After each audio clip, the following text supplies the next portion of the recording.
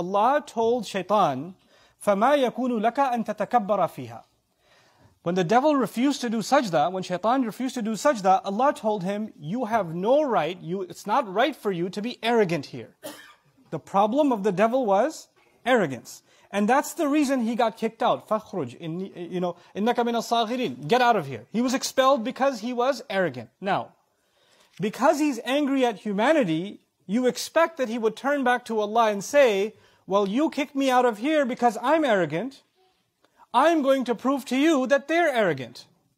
So they don't deserve this place either. But instead of telling Allah, oh, you think I'm arrogant? Let me show you how arrogant they are. He said, you think I'm arrogant? Once I'm done attacking them, I will prove to you, not that they're arrogant, but they're not grateful.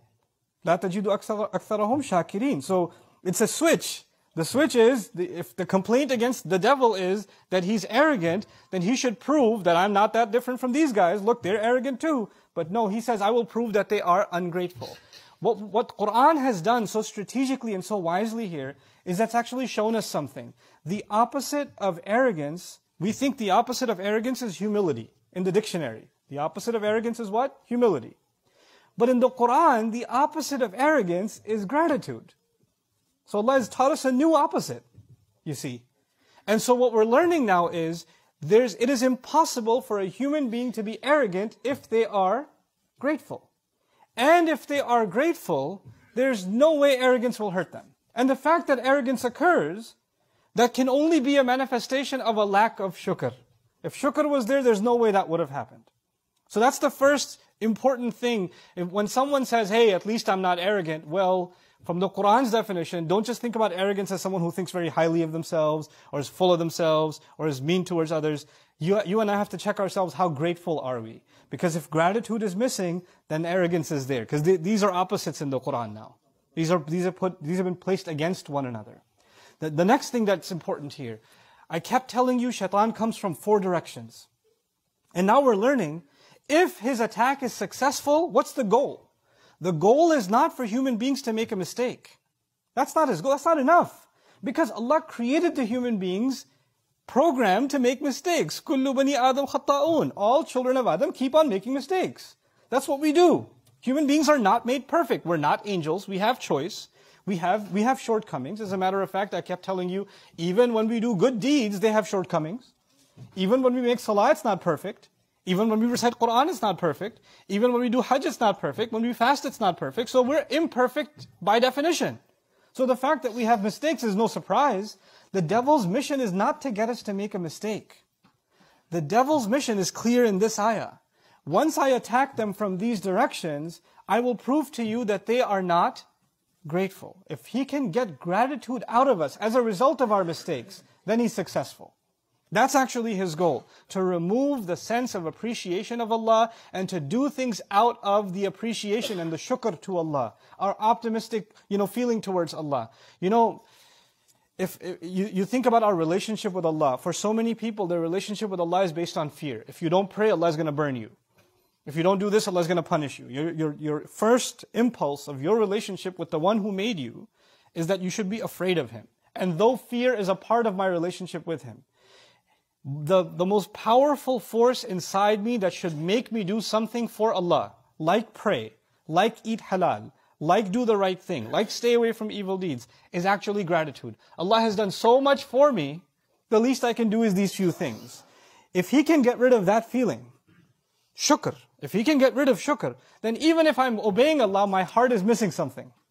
It's not going to have what it really, really needs to be able to carry on. It is out of a sense of gratitude that we are in obedience to Allah. Which is why Fatiha, that calls us to Allah's worship, إِيَّاكَ نَعْبُدُ, begins with gratitude.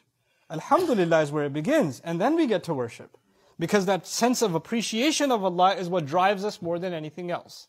But really what I wanted to spend the majority of this khutbah on is these attacks again, and how each of them, we can be protected from those attacks if we are grateful. Now let me phrase that another way.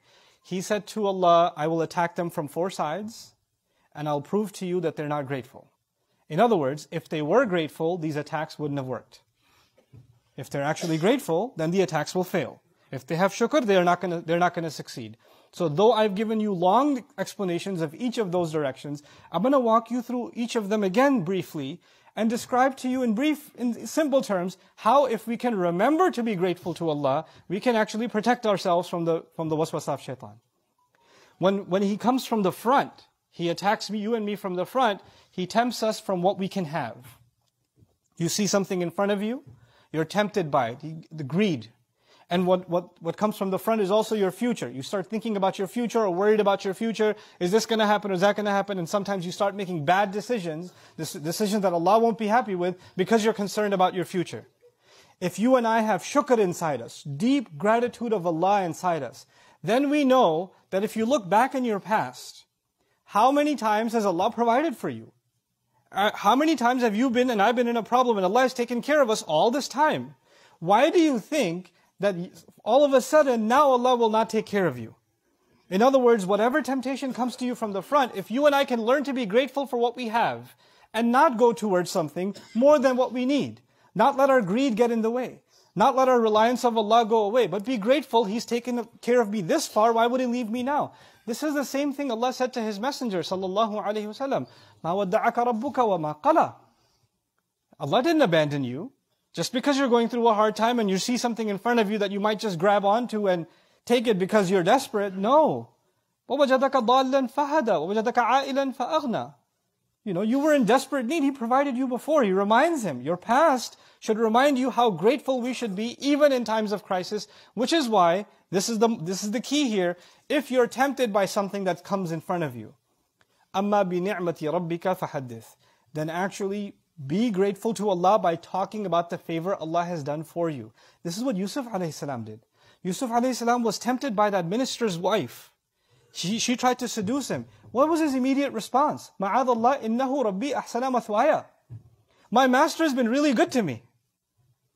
First he sought Allah's protection and immediately he said, Allah has been good to me, meaning he was shakir, he was grateful immediately. And that protected him. If you can, you can acknowledge the favor of Allah on you, then the attacks that come from the front, you'll be able to stay away from them.